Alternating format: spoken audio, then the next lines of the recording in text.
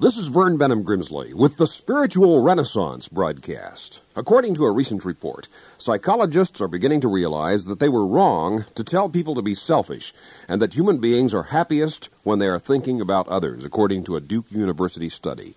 What we find now is that people are happier when they're generous, caring, and concerned about others, declared Dr. Michael Wallach, professor of psychology at Duke, who did an in-depth study of this subject.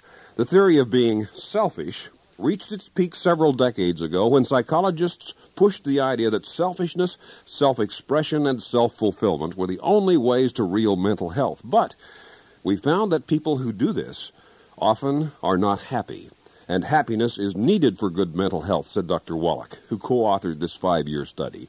The people who are happy are those who are generous and caring about others and have moved away from being totally involved with themselves, he said. The reason why is because it is in keeping with our nature to be unselfish. We are built in such a way that we really do want to care and give concern for others. Not to give play to these feelings is to go contrary to our nature. End of quote. The greatest secret of happiness known in human history is love, kindliness, and forgiveness. Vera Emmert Johansen, the poet, has written, "I pointed a finger at one of my friends, for his faults I could certainly see. But then in amazement I looked at my hand and saw 3 fingers pointing at me. Judge not, said Jesus, that you be not judged." Consider this incident from the life of Jesus. Professor J. Patterson Smythe has written, "The guests were all reclining on couches around the board, their feet resting on cushions, and suddenly a passionate sobbing was heard. A woman with unveiled face and hair unbound, the sign of a fallen woman, was kneeling on the ground behind Jesus, in her hand an alabaster box of ointment. Her tears were raining on his feet, and she wiped them with the hairs of her head and kissed his feet and anointed them with this ointment. Her emotion was intense. Simon the Pharisee was greatly scandalized. His respectability was compromised. What business had this wanton woman in his house? The whole thing was shameful, the woman's touch a pollution. Evidently, he was too polite to express his feelings, since Jesus did not seem to object, but he was free to think his thoughts, and he thought hard thoughts. If this man were a prophet, he would certainly have known what manner of woman this is that touches him, and his thoughts were evident on his face. At any rate, Jesus read his thoughts and spoke out straight. "Simon, I have something to say to you." With grudging respect, he answers, "Master, say on." "Simon," says Jesus, "there was a certain creditor who had 2 debtors. One owed 500 pence, the other 50. When they had nothing to pay, he forgave them both. But now which one of these 2 will love him the most?" "Well, I suppose," said the annoyed Pharisee with an air of indifference, "I suppose he to whom he forgave most." "You have rightly judged," said Jesus. "Now, Simon, do you see this woman here? I came into your house. You didn't even offer me water for my feet. She has wetted my feet with tears and wiped them with her hair. You gave me no kiss of greeting. She, from the time I came in, has not ceased to kiss my feet. My head with oil you did not anoint, but she has anointed my feet with ointment. Wherefore I say to you, her sins, which are many, are forgiven, for she loves much. But to whom little is forgiven, the same loves little." And then he lays his hand on this sobbing woman at his feet and says, "My child, your faith has saved you. Your sins are forgiven you. Go in peace." Or more accurately translated, go into peace.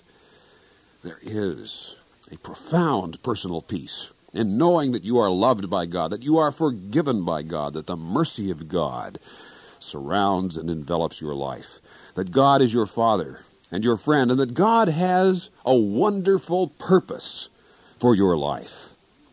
The person who refuses to use his or her God-given potentials because of fear and doubt is like that old farmer in Kansas who had 2 windmills, but decided to pull one of them down because he was afraid there was not enough wind for them both. The fact is, God's resources in your life are unbounded. The kingdom of God is within you. A fragment of God's very spirit indwells your mortal mind this moment. One of Robert Ripley's old Believe It or Not cartoons pictured a plain bar of iron worth $5.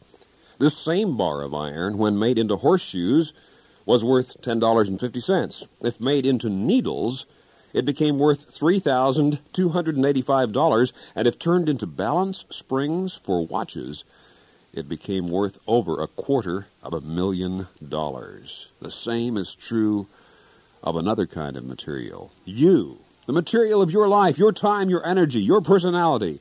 By the power and purposes of God, your life can be put to important uses if you will dare to pray the prayer, God, it is my will that your will be done. Jesus called humankind to commit ourselves to God. That word commitment is from the Latin committere, which means to connect your will to the will of God. Remember, I used to do a joke. Years ago, I had a hobby of ventriloquism. I had a little ventriloquist dummy, and I would say, where were you born? And he'd reply, in Kansas. And I'd say, what part? And he would say, all of me. And when you are reborn by faith in God, that's how to be reborn, all of you. When you give yourself to God, that's how much to give of yourself. Give all of yourself to the transformative touch and the embrace of love which your Father God has for your life. You people who've played football know that as an offensive broken field blocker, you throw yourself at the person you're blocking. Or if you're a quarterback running an off-center line plunge, you don't send the ball out ahead of you while you run the other direction so that you won't be involved in the fray. No, you take the ball in your arm and you throw yourself through the line. That is exactly what Jesus is asking spiritually, that you throw yourself into what you believe, into the wholehearted service of God. Be involved in this experientially yourself and come to know the joy firsthand, not vicariously, but firsthand, of living as the son or daughter of God you are. On one occasion, Jesus called a young man to make up his mind. He said, come and follow me. But that young man turned and sorrowfully walked away. Every person must face that decision ultimately, whether to follow Jesus or turn and walk away.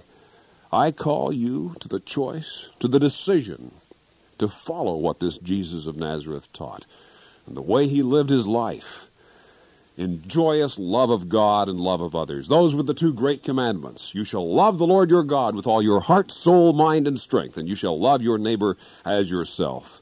In wholehearted commitment. According to an ancient legend, there was an old Saxon warrior who said he wanted to become a follower of Jesus, but when he was immersed in the water at the time of his baptism, he held up his right hand to keep it from getting wet, because he said he wanted to be religious, all except for his sword hand, so that he could still do battle and kill and plunder with it. But Jesus says if you're going to follow him, hold nothing back. Make a total commitment. One summer when I was a little boy, I went over to a neighbor's house to borrow some butter from my mother, and I stood there in the doorway with the screen door open, and after I'd let in about 13 flies, a couple of dozen gnats, a wasp or two, the neighbor lady became irritated with me and said, well, are you coming in or aren't you? So I came in, closed the door.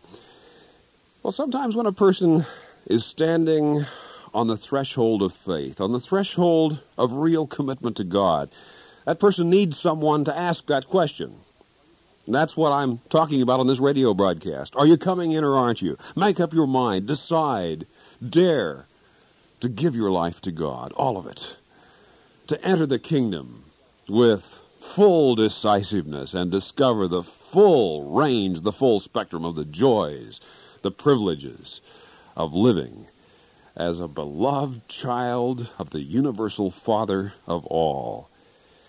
When I was in high school, I won a speaking contest.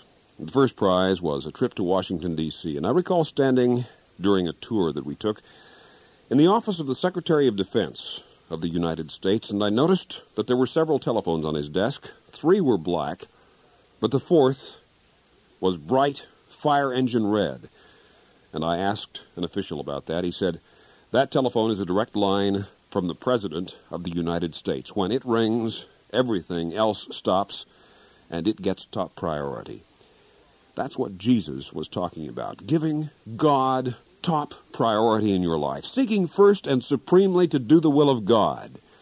Seek first the kingdom of God and his righteousness, said Jesus, and all other things worthy will be added to you.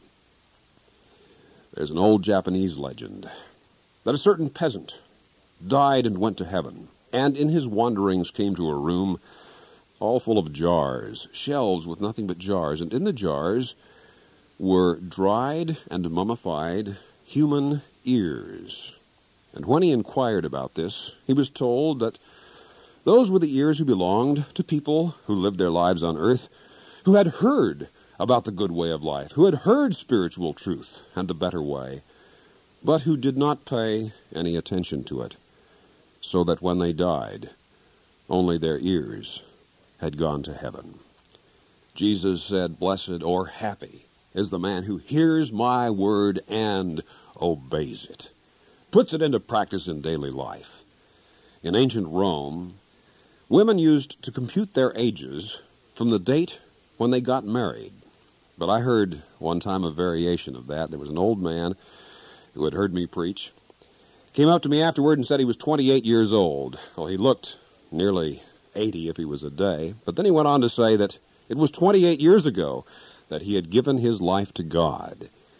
And he said he really hadn't been alive until then. So may it be for you. When you give your life to God, you really come to life inside, and you really begin to live. A driving school instructor once told me most people had trouble learning to do U-turns. It's also one of the most difficult spiritual maneuvers. But when you're going the wrong way, you have to do a spiritual U-turn. It is called repentance. Repent, for the kingdom of God is at hand. On March the 26th, in the year 1918, during World War I, when General Pershing placed the American Army under the command of the French General Foch, who had just been made Supreme Allied Commander, he wrote this memorandum, quote, "Infantry, artillery, aviation, all that we have are yours. Dispose of them as you will." End of quote. Dare you say that to God? To say talents, abilities, my very life itself, all that I have, all that I am is yours. They are at your disposal, Heavenly Father. Do with them as you will.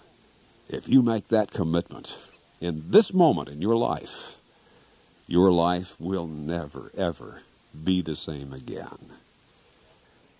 And then write to us at the Spiritual Renaissance Institute, Post Office Box 3080, Oakhurst, California, 93644 USA. That's the Spiritual Renaissance Institute, or abbreviate it, SRI, Post Office Box 3080, Oakhurst, California, 93644 USA.